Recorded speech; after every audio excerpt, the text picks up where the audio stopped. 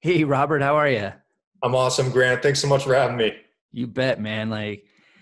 You know, I've been waiting for the last couple of weeks to have you on my show. I know when we first talked, man, I was just moved by not only your story, your mindset of what you've gone through the last couple of years and how you literally attack adversity. And that's what we're going to be talking about is your story and how you, and I don't want to go too much into it because I want my listeners to really get into your mindset and get to the heart of your journey. Cause it's just, it's amazing what you've done in the last couple of years and getting yourself to where you're at, but your spirit of how you dealt with this, you're unbreakable.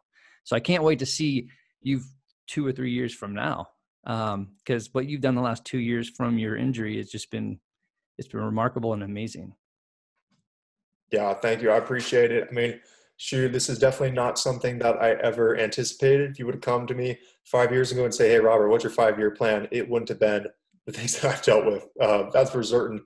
But it's made me stronger, and it's given me something that I can share with other people, something that can make people better. And so I'm excited to do that today. Share my story, share some lessons, and hopefully we can all be more resilient after this. Yeah, man. That's the word right there, man. I love it. Well, before we get into your story, let's talk about something I talk about not only on my show, but I talk about it almost every day within my profession as a mental performance coach. But let's talk about being mentally tough. Mhm. What does mental toughness mean to you? Yeah, see, this is perfect because so just kind of some background. I was a Cal Rugby player, and at Cal Rugby, under the leadership of Coach Clark and Coach Bubs, we had a glossary, a book almost of terms that we would have for things, and one of them was mental toughness. And our definition for mental toughness was the ability to focus on the next most important thing. So in rugby, that would be you get a ball past you and it slaps right off your hands, it goes forward, turnover to the other team. And you're in that moment, right? When you're dwelling on it, you're slapping yourself on the side of the head saying, shoot, why did I do that? Right? It's that ability to put that in the past, focus on what do I got to do now? Okay, now I got to tackle this guy because he's running right at me and I can't, be dwelling while I got some 300-pounder with a ball in his hands coming right at me. No, you have to be able to move on from those moments. That's how it translated from the rugby perspective. And I've found that it's translating to everything in life with my recovery. In those first moments, on that first day when I got hurt, when I'm laying there on the turf, I can't move anything. I can't feel anything. I'm freaking out. And I have my doctors telling me, Robert, you're never gonna walk again. You're never gonna move your hands. You're going to be lucky if you can pick up a piece of pizza and bring it to your face. And that's if you survive. The surgery was Yeah. potentially life threatening. And now they're asking these things. So do you want to go into this surgery? Like I said, it's through the front of your neck. There's some important real estate. If something gets snipped, things can go bad really, really quick. Yeah. But it's your best chance out of recovery because your vertebrae are fractured, and we need to stabilize this region. You've got all this noise going on, right? I Wow. mean, there couldn't be more noise in this situation. I had everything going my way. I just got knocked on my back and I literally can't get up, right? Wow. To be able to be mentally tough in a situation like that, to be able to cut all that noise and think, what's the next most important thing to do right now? And that's what Man. mental toughness is, right? Being able to cut all that out, all that Yeah. stuff, and just focus on what can I do right now in this moment to get better. I think whether if it's in, I mean, in sports, I think for me that the most important word uh, when you're playing sports is next. Mm-hmm. What's next? Next play speed. What's next? Right. So what next play? So that's huge, and I think we can actually that translates into life.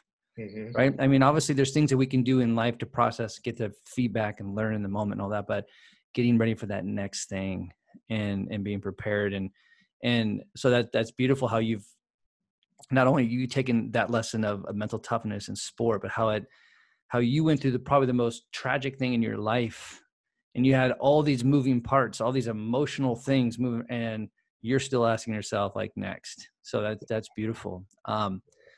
Before we get into that moment when in 2017, I want to set the stage a little bit. And you probably have already used this word since we've been talking, but since you've been going through this incredible pursuit of overcoming this adversity, if you think about like a word to describe what you've gone through the last couple of years, what word would that be? I'd say fortitude. Ah, And if you look up the definition of fortitude, um, I would somewhere along the lines of being able to push forward through adversity and pain. And that's exactly what I would put it at. It's a journey of fortitude. All the difficult thoughts, the pain, the hardship, still being able to push forward and do it with some positivity too. Maybe that's something that fortitude doesn't cover, but ah, waking up every single day in what would be most people's nightmare, right? A quadriplegic, being able to do that with a smile on my face, I would consider that the greatest success. Being able to get up and walk and all these amazing things, those are great. But being able to be happy through it all, mm, man, that's one of the greatest accomplishments. it's huge. Yeah. And I'm just going to add on to that, because when I spoke to you, and it was over the phone a few weeks ago, and in learning more about your story, when I got off the phone, I was amazed. I'm like, this dude's energy just through his voice.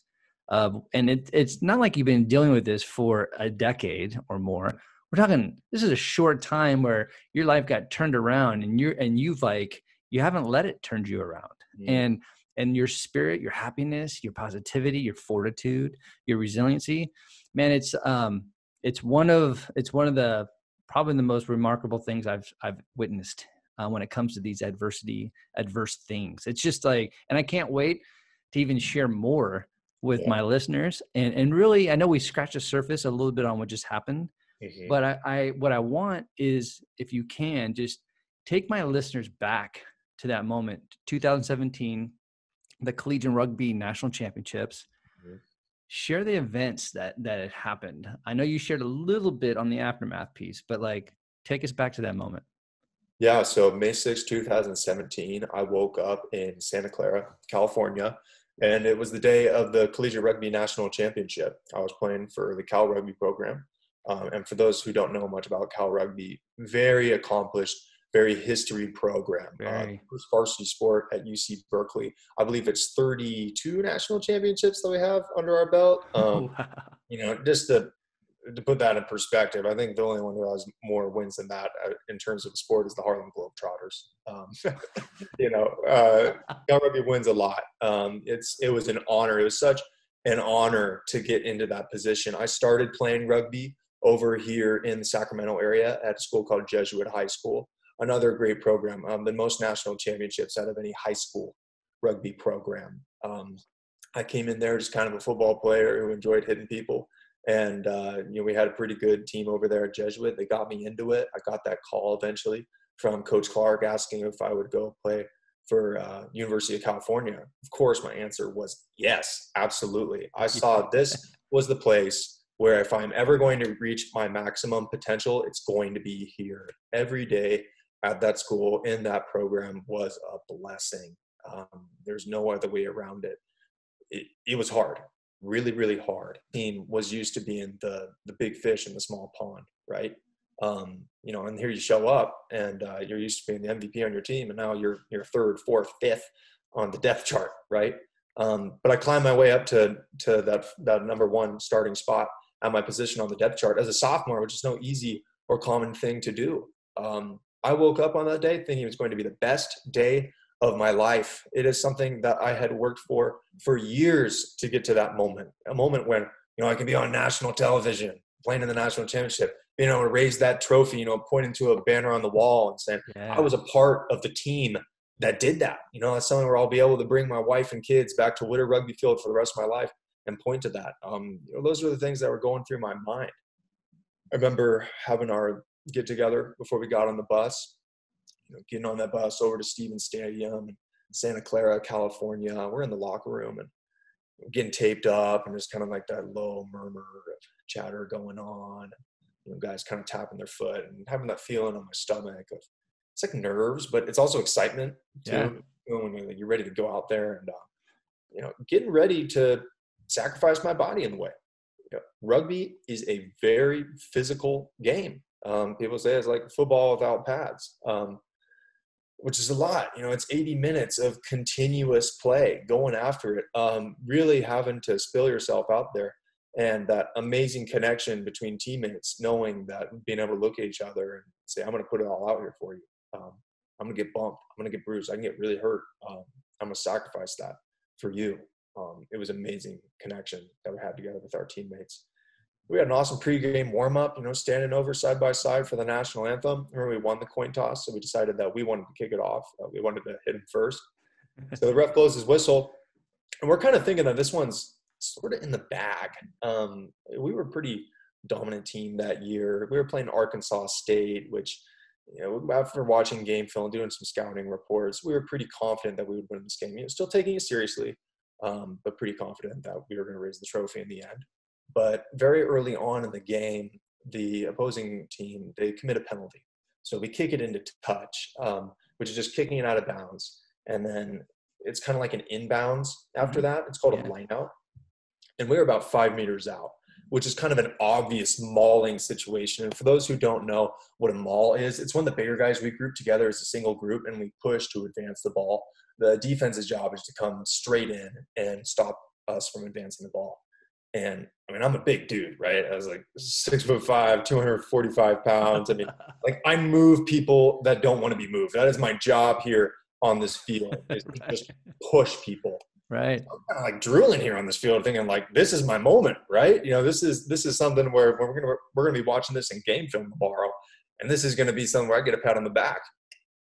Now, as I'm driving in this mall, these opposing players, they start committing some penalties. At first, minor infractions. A player comes in from the side, so and a couple more come in from the side. So the ref, he raises his hand to play advantage. It's kind of like in soccer, where you continue to play until there's a major infraction or the momentum stops for the team with the ball. And then this player binds me around the neck, right, which is an automatic yellow card. And if there's any sort of maliciousness or intent behind it, it's a red card. And that rule was actually instilled that year, that if there is just contact with the head or neck, the referee needs to blow his whistle immediately and issue a card to the player who committed the infraction. Now, the ref's not calling it. So I'm kind of all twisted and contorted. Another guy hooks me by my leg. What are we on? Penalty number 5 here now? Now this other guy comes in, really low on me, and slides down kind of towards my knees. So I start falling. But this guy, he still got me pinned in this neck lock, and I'm kind of fighting or whatever.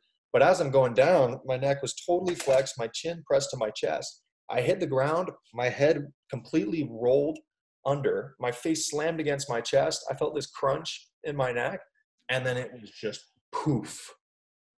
Every single connection I had from my brain to my body was gone.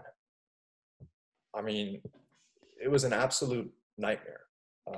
I had seen these stories, on TV before, or read it online.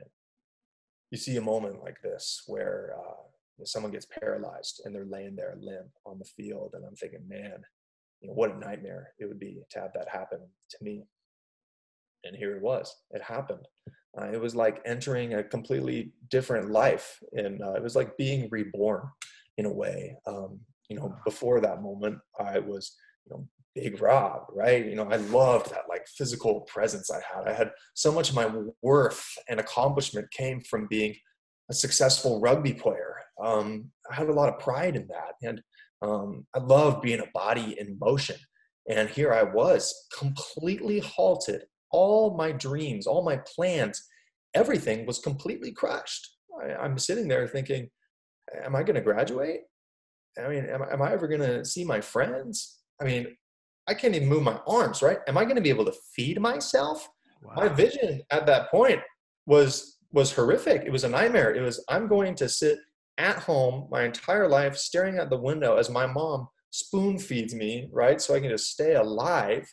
And then she's going to die, and I'm going to spend out the rest of my lives just kind of surviving, wow. Not really living, just surviving. That's what it seemed like. My trainers and doctors that came over to me, and they're, Rob, can you feel this? Rob, can you move anything? Everything's just a no. No, I had completely nothing. The only thing I could move was my neck, which I said, Robert, do not move your neck at all.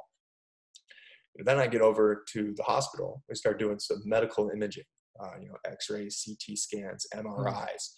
I keep asking, like, I'm like, do you have any questions, Robert? Am I going to walk again? Am I going to walk again? We don't know. We don't know. I come back. I'm laying in the hospital bed. My doctor comes in and he says, Robert, what happened to you is bad. It's really bad. And the reality is you will never walk again. Wow. You will never move your hands. We recommend that you go into emergency surgery very soon, so we can stabilize your spine so you can do something like be able to pick up a piece of pizza and bring it to your face. And if you can do that, you beat the odds. That's kind of what we're hoping for right now. Wow. Now is not the time to dwell on this. Now is the time to get really realistic. This is a very serious situation that just happened to you. So here I am kind of thinking, man, I just woke up Division I athlete on this day, right? Everything's going my way. And now just a matter of hours later, I'm being told I will never move my body again. And that's if I wake up after this. Before the surgery, I wanted to make some phone calls. So the first phone call I made was to my religious advisor. I wanted to ask him for prayers and advice. I told him about this prognosis. I got my brother holding the phone to my ear. And he said, Robert, yes, what happened to you is bad. And throughout this journey, there's going to be a lot of things that you just can't control. But the one thing that you will always have complete control over is your mindset. So your positivity, your ambition, your willingness to just accept this challenge and fight every single day is up to you. Nothing can take that away from you. It was the best piece of advice that I've ever received. And it was in the exact moment that I needed it.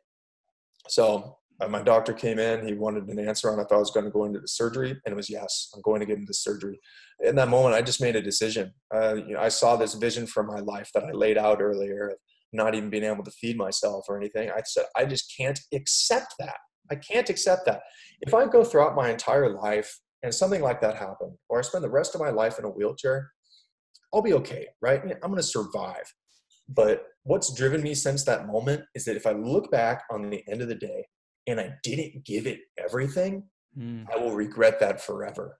So in that moment, it was that the first decision was made, that every decision after this is going to be predicated on that initial choice that I'm going to choose to fight this. So I got on the phone with a couple of my friends, said, hey guys, it's really bad. Here's what happened. The truth is I might never see you again. I just want to let you know that I love you. And Wow. I had my last conversations. I had a priest come in, give me anointing the sick before my surgery, rolled in, put the gas mask on, said my prayers, said goodbye to my family, praying that I would wake up from this. And that concluded May 6, 2017. Oh, man. Heck of I a don't day. even, man. When you watch those, like a movie about this and you're moved, and again, I say this from total respect, but one of the beautiful things about my show is that I have a front row seat to stories like this, and I felt like I just watched a movie, a real life one, and there's so much that's going through my head. I can only imagine what was going through your head, and still what's going through your head. And I think what's interesting, because I was on a podcast earlier about athletes that go through injury and the emotional scars that athletes have to deal with. And sometimes, athletes go back to their sport sooner because they want to play, they don't want to lose their position or whatever it is, whatever the motivators are. But you're seeing a lot of athletes like, I'm going to take a year off. Like they could come back, but they're going to take a year off. And there's still emotional scarring when they do that. I mean, I'm 46 years old. I played, football decades ago. I had a career-ending injury. I still have some scarring. I think I've done a lot of work. So there's going to be two questions that are going to be kind of different from each other. It's been a couple of years for you. So it seems like you've accepted this. You accepted it the moment you went actually into that surgery, it seemed like. Yeah. How much work emotionally have you done with all this? Are you still working on the emotional side of it? And then the identity piece of being Big Rob, you know, are you good with being a different Big Rob? Mm-hmm, mm-hmm. Yeah. So first addressing that emotional piece, obviously, what happened on that day was extremely traumatic, right? I mean, it almost can't be Yeah. more to be put in that situation. That's who I was, a rugby player. And, I loved like being outside and being physical and active.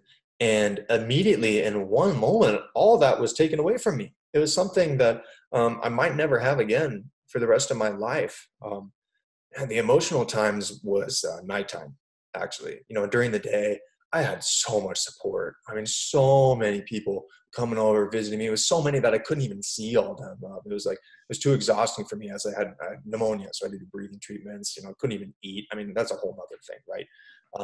But in the nighttime, when there wasn't all those distractions, when it was just me in a body that I couldn't feel or move, it was difficult. I mean, to be completely honest, I cried almost every single night, waking up at 2 or 3 in the AM, or 2 or 3 a.m., just thinking, what happened to me?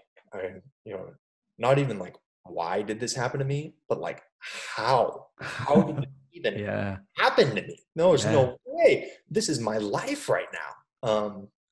It was tough. It was really, really tough.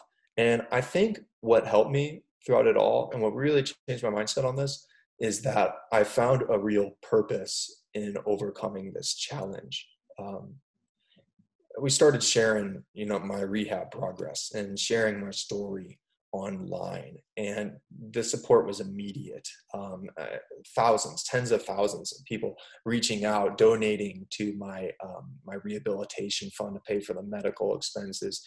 People stopping by. I mean, all these people, all the way across the world that I had never met, letting me know how much overcoming my challenges helped them overcome their challenges, and wake up every single day with positivity, saying, Robert, I think about you every day. I pray for you every single day.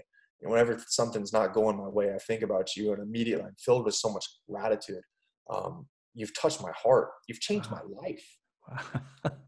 Being able to read to someone that you've changed my life, right? I only had to hear that one time before I started realizing it was all worth it, right? In the beginning, the reason I wanted to get better was for myself. It was kind of a selfish desire of why I wanted to walk. And I don't think that's necessarily a bad thing, right? When I started getting those messages, it wasn't even about me anymore. Getting better, fighting, it wasn't just so I could walk around and get from point A to point B on my feet. No, it was to see stuff like that, to read those kinds of messages, know that I really had a purpose in this life. It's a purpose that I never would have had just playing rugby. In a way, breaking my neck became a gift, and that really helped me through it, was finding the purpose behind this challenge, being able to shift this challenge not as a permanent setback, but as an opportunity to get stronger and do something that I never would have had that challenge not presented itself. That's question one. Question two, about the identity piece. I mean, Yeah. completely right. Like I said, being a big guy, just that physical presence, that meant so much to me. I walk in a room and, people kind of turn their heads and stuff like that. I loved that. And I couldn't eat for the first month, actually. I couldn't swallow anything. So we had to put a tube up my nose, down to my stomach. It took like 3 days to get in there because I broke my nose so many times playing rugby. Wow. But I lost a lot of weight. I mean, I lost 60 pounds in a month. And it was a while before I was even able to look in the mirror because I was bedridden. I couldn't even sit up without passing out. I looked at myself in the mirror for the first time, and I could see the ridges in my sternum, and my arms had just completely atrophied.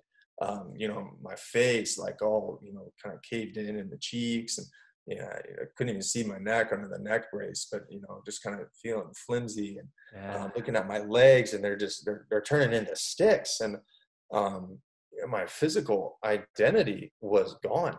It was absolutely gone, and it was something that was really, really tough for me at first. I looked in the mirror. I said, "This is not a body I'm proud of.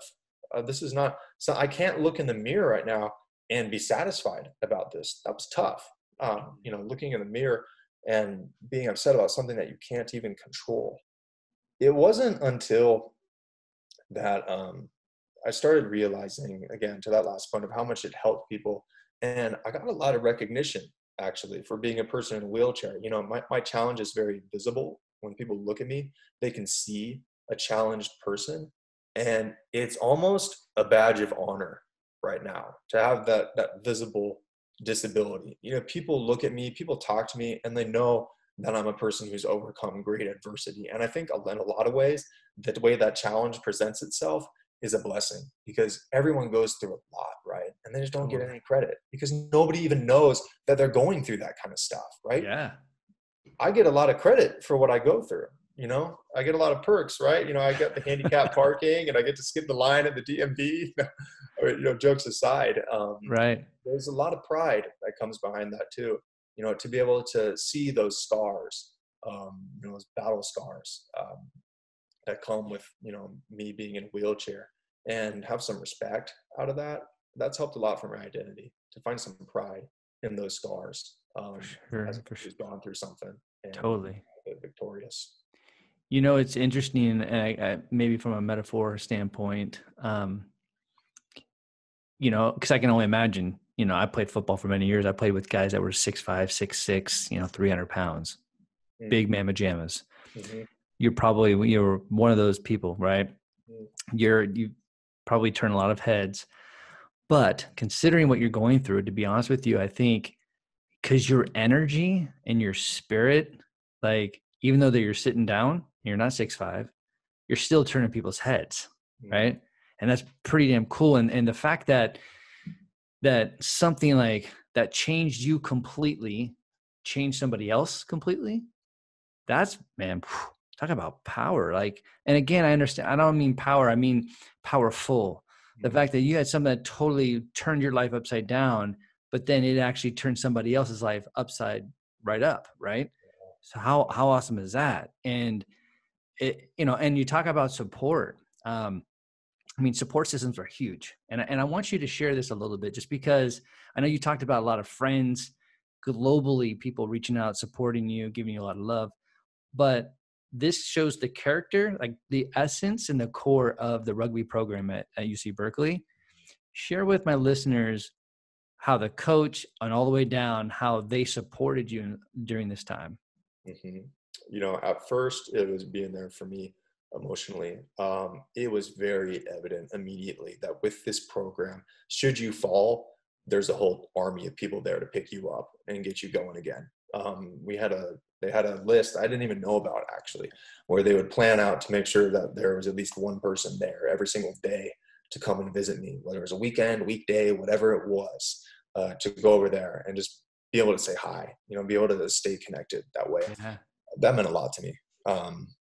It really meant a lot to me, you know, throughout then I went ahead and moved to Denver, and I stayed in Denver for a year for my rehab, very physically disconnected from my home, from my teammates, getting on the phone and just being able to talk to someone like normally, right?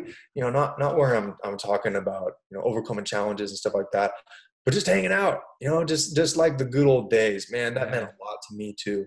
And then coming back to college 1 year after I got hurt, that's when it was really immense. You know, when there was that physical connection back again, the support really showed. My coach, Coach Billups, who's the associate head coach and the head strength and conditioning coach for the Cal Rugby program, we were thinking, I want to continue with my rehab, right? You know, this is my goal, and I'm not gonna let anything get in the way of that. And he put it on his shoulders without me even having to ask. He just assumed that he was going to become my neurological rehab physical therapist. You know, and I mean, he can get your bench press way up. You know, he can get you running faster. He can get you really strong. But he didn't know anything about how to connect a brain to the rest of your nervous Right. system. But you know, Right. he's asking, what do I need to research? Who do I need to talk to? The man is an angel. He is a human angel in my life. I've had my most significant recovery probably under him. I've spent more time working out with Coach Phillips than anyone, and he hardly gets any credit, and he doesn't even expect it. You know, that's just the kind of the man he is. The program, the Cal Rugby is, that he continues to be my coach for my entire life. I'm going to have to like plead with him, please stop coaching me for him to Right. stop. Until I do that, I know he'll be with me every step of the way. Coach Clark has also been a huge piece of this to me. In the first meeting we had together, I went up to the field house, just talking and stuff. And it was his idea to set up a spreadsheet, a Google like live updated sheet where we'd have my schedule, we'd have my routes of where I needed to go, and players would sign up in those sheets because the hills of Berkeley are insane, right? And Insane. I'm getting around in this wheelchair, and I'm built up my arms a little bit, but not nearly enough to be able to handle that.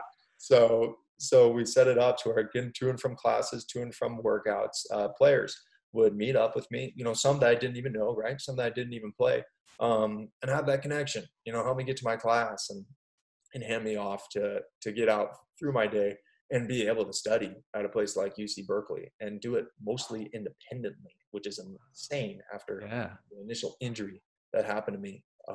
Coach Clark has also really helped me in this next phase of my life with inspirational speaking. He does a lot of speaking of his own, and help me in this next period of my life, being able to take this story, these lessons, and share it with other people. He's helped me tremendously with that. They've been in every part of my life since I got hurt and since I came to college. So just incredible program. Beautiful people that are around you. And again, I just, I love programs that are more than just about athletics. It's about human. It's about being human. It's about coaching and taking care of the heart of the athlete, which clearly they're doing. Mm-hmm. I want to switch directions a little bit because there's something that I can connect to. But I want to talk about labels and titles because, obviously what I went through with my career-ending injury doesn't even touch what you had to go through. But I was handicapped for about 4 years, between my 2 hip surgeries. And so it took me about a year or so after my first surgery where my doctor said, hey, you have to be good with being handicapped and probably for the rest of your life. Mm-hmm. So when I sat there and I'm looking at him, I'm like, I didn't sign up for this, man. Like, I just wanted to come in and have a hip replacement, and have my life back. And I remember telling my dad that, and my dad's like, son, you're not handicapped.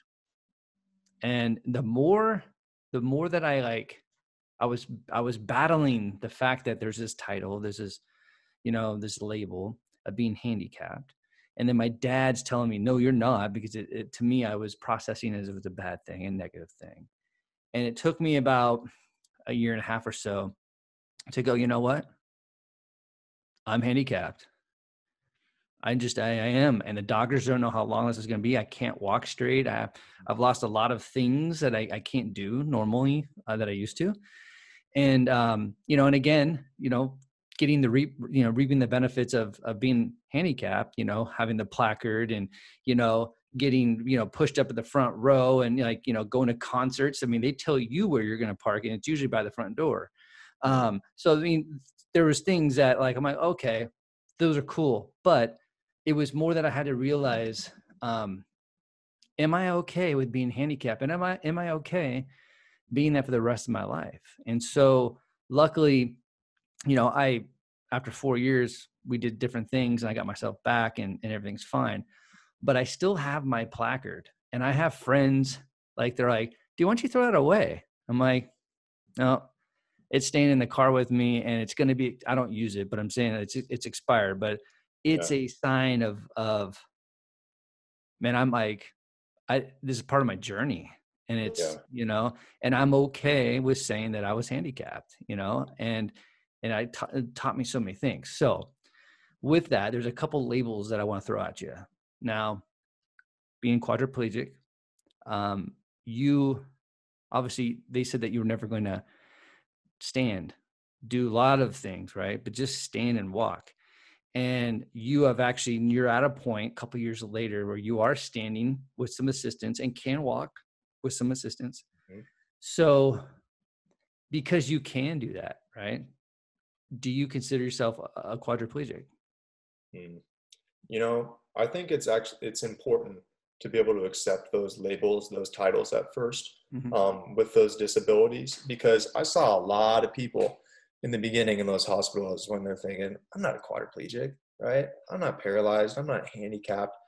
I don't need to do this rehab.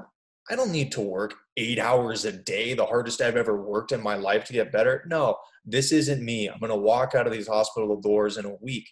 Week passes, month passes, years pass. And being in the state of denial, nothing's going to happen if you can't accept that reality of what happened. That was something that was so important in that first decision I made, is that I'm going to fight for this and I'm going to go, but here's what I'm fighting, right? You need to accept that challenge and accept that label first, and then decide that I'm going to change it. Am I a quadriplegic? If you look it up in a medical dictionary, yes, I'm a quadriplegic.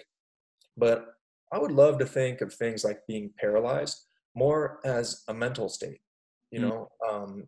know, I might be paralyzed physically, but I do not consider myself paralyzed mentally. I do No way. not consider my state of life to be paralyzed. Yeah. And I think there's a lot of people in life who they have their physical abilities, right? They're very able-bodied, but they get paralyzed mentally. And it's so difficult to move forward. It happens to everyone. And, that's something where I take great pride is I may be paralyzed physically, but I'm doing my best every single day to never let this paralyze me mentally, and never let this paralyze me from moving forward in my life and in those things I can control. Yeah.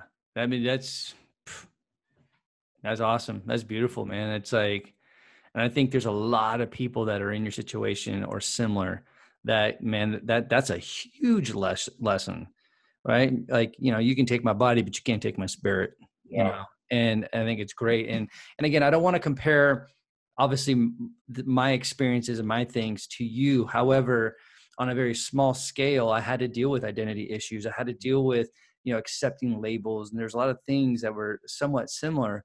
But when I left the game of football and I didn't have that choice, right? Because this injury made that choice. I was upset, frustrated, pissed off, and I kept those emotions for a long, long time. Mhm. But in the midst of all that, those 2 decades, almost 2 decades, I had a really hard time telling you that I was an athlete, because I was like, I'm like, I'm not that anymore. I'm not the old Grant. And so it was very hard for me to talk about the touchdowns that I threw and the record, breaking records and all that stuff. So it took me a long time. Now, I would say in the last 6 years, 5, 6 years, I have been saying in my vernacular, I am an athlete. I know I don't participate, but I'm still an athlete. So I still have that mindset, right? So do you still consider yourself an athlete? Mm-hmm. I do. I really do. I think that the athlete's mindset, everything I learned as an athlete, I still use in my daily life. I mean, that ability to seek discomfort. I mean, that's Mhm. a huge thing of being an athlete, right? Yeah. I mean, to get better, you have to put yourself through incredible pain. Your muscles are aching. You wake up after a game and you're just like, why did I do that? But you know why, right? It's to get better. And seeking discomfort, pushing yourself to achieve growth. Those are all things that I did not as an athlete. Those are the things that I do now. I'm still working out, right? I mean, it's very different than what I used to do, but Right. it's still pushing myself. Um, I definitely wear that as a badge of honor still. I would still consider myself to be an athlete in many regards. And I might not be putting my cleats on. I might not have my name on the roster, but I will always live like an athlete for the rest of my life. Totally. It's completely different. But again, it's a whole mindset, the whole athlete mindset, like you're talking about, like corporate athletes. Like Mm, there's a lot of athletes, there's a lot of corporate athletes or workplace athletes that never played sports, but because they are, for whatever reason, connected to sports, or they really are drawn, they adopt those things to get their mind and body prepared so they can actually compete in the workplace. So I think it's like you said, it's a state of mind. And I only bring those up just because I think it's probably therapeutic for me to still talk about it, about the things that I had to go through. And, I never necessarily played on a championship team, like where we won the championship. You have, right? And I could probably understand, I could probably hear what the answer is going to be already. But, you know, when we talk about still being an athlete and you're still in your chair, do you still feel like, can you live out the fact that you're still a champion? Like, cause you went through all those national championships, you know, with your team. So, I mean, do you still feel that spirit of a champion? I do. I definitely do. Yeah, as a competitor, that's always the ultimate, right? And you know, when I remember before these games, you know, in high school and in college, getting that pregame speech in from the coaches, and the common theme, the thing they always say is, "This is something that will last forever. You know, this is a legacy. Winning the championship. You know, this is something you will always be able to say." That I was the 2015, 2016, 2017 rugby national champion. You know, I was a part of that team. You know, you always have the ring on your finger and the banner on the wall will always be a part of you. It's something that I carry with immense pride to be with that, to have that part as my identity as a national champion, you know, a starter on the team that was able to do that. It's something I'll carry with me forever. Absolutely. Yeah, that's beautiful. And, you know, obviously I love the way how resilient you are, and the way your unstoppable mindset is just incredible. Now, I also there's another side to all this, because we are human, and so we deal with shit in our life. We deal with bad days. We have negative thoughts. They're there. So as far as your rehab, right? And like when you have bad days, when you have negative thoughts, how do you deal with that? What is there a process? Or, you know, obviously you said when you're alone, that's when, and for most people, when they're alone and the hamster's going 100 miles an hour, sometimes hard to control. So how do you deal with your bad days? Yeah, you know, one thing I always try to do is I try to never have a bad day. Now, I'm going to have bad moments, right? I'm going to That's have a good. bad workout. I'm going to wake up on the wrong side of the bed and I'm groggy and I'm just pissed off, right? I'm going to have bad moments, but I really try to be conscious and not let those bad moments control the day. I try really hard not to have bad Man, days. There's that's two huge. things that really help me with this negativity. The first thing is perspective. Um, in every challenge that I've gone through, there's always someone else who's gone through something more difficult, right? When I was doing my rehab and I wake up and I'm complaining and I'm spending like 10 minutes trying to pick up a fork and stab a grape, right? I mean, it's just maddening stuff, you know, picking up a marble and putting in a cup, spending like 10, 15 minutes and thinking about that. And then I would see people on the floor below us. That was the traumatic brain injuries. You know, these Wow. are the people, they couldn't even remember their parents, you know, they were comatose. I mean, they're dealing with these challenges that are so immense. I think in anything we go through life, there's always someone that's going through worse. And whenever something like that happens, I just tell myself, compared to what? So I'll say, oh man, like this COVID thing, right? Being able to Right. walk across the stage at graduation, that was a huge part of my vision. It was something that was taken away from me, from something I couldn't control. I can be all mad about the fact that I couldn't walk across the stage at graduation, but compared to what? You know, I'm having a hard time in this session. It's really, you know, my legs just aren't working for me. I'm not walking as well as I usually do. But compared to what? Old Robert Paylor would have just slapped me in the face for complaining about it being Right. difficult for me to walk. That's something that's really helped me. And then the other thing that I think is really important for everyone to have is a mental diet. You know, as athletes, or as anyone, understanding the physical diet is pretty straightforward, right? The Mhm. more you consume positive foods, you know, the things that are good for you, the more positive you are going to perform. And I think the same goes for our mind. The more we allow those negative thoughts to cycle through our mind, the more we're surrounded with negative people, negative situations, and we don't counteract that by taking in positive thoughts, getting on our phone and looking up inspiring stories, doing something that makes you happy, surrounding yourself with positive people, you know, picking up the phone and calling your mom or dad, or brother, whoever it is that uplifts you. Those need to be real intentional actions. Those are something that I did every single day. I keep a Yeah. gratitude journal now. I write 3 things that I was grateful for every single day. doing something like that, it's a habit, right? To where I'm putting my mind space in a very positive place, so I don't allow those negative thoughts and occurrences to dominate my day. Man, I know that you and I talked about this on our initial call, but for me, when I think of like, because your mindset, again, unstoppable, unbreakable, I mean, I can throw all these different words out there, but if you truly want to have a mindset, whatever that is, there needs to be intention behind it. So intention equals mindset. Mm-hmm. And so by doing your gratitude work, your intentional work, you can tell it's paying off Mm-hmm. because your mindset is the way it is, and your energy is the way it is, and it's awesome. And I love how you frame the whole mental diet, having that mental diet. That's awesome.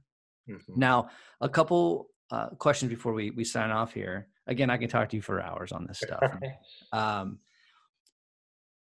And if you're cool with talking about this, this goal, right? I mean, in the last couple of years, considering that you weren't supposed to walk for the rest of your life, now you've leaps and bounds. I mean, you can stand up, with assistance and walk with assistance. Is there a timeline? What's that goal? Have you set that goal for you to go, I want to walk without having any assistance? Mm-hmm. This is something that's really interesting, because when I was playing sports, when I was playing rugby, and I want to bench press 315 at this time, right? Yeah. That was my goal, and that was kind of my accountability to get there. Or I want to be a national champion this year. I want to start my sophomore year on the Cal rugby team. Those were a lot of things that were bound by time. These injuries, spinal cord injuries, and I mean a lot of the stuff we deal with life, it's really hard to control that timeline, right? There's some people that have an injury like mine and they're walking out of the, and there's some people that never walk for the rest of their life. There's a lot of people that have to deal with that. Now, sometimes they worked just as hard, but they didn't quite make it. When it comes to the big overarching things that I want in my life, I consider that my vision. I don't know exactly when that's going to happen.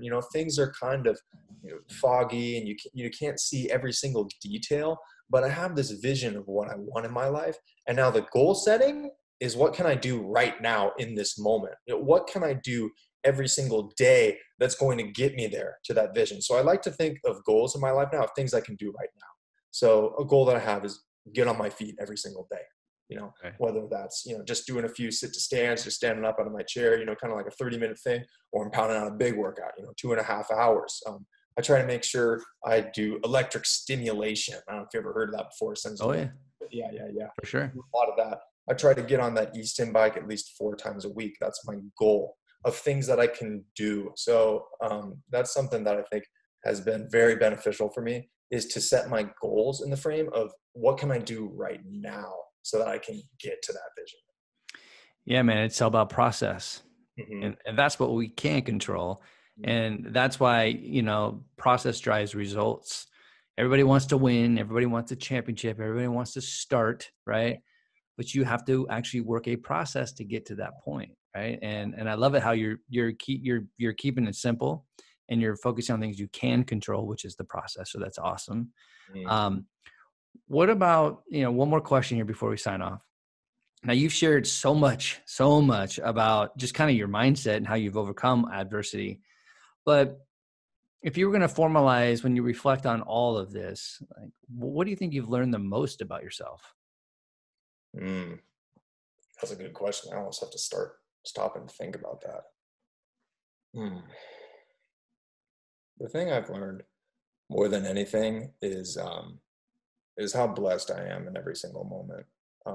I've learned that power of gratitude. It's easy in life to wake up every single day and not think about how much of a miracle that is. To just wake up, to just be alive.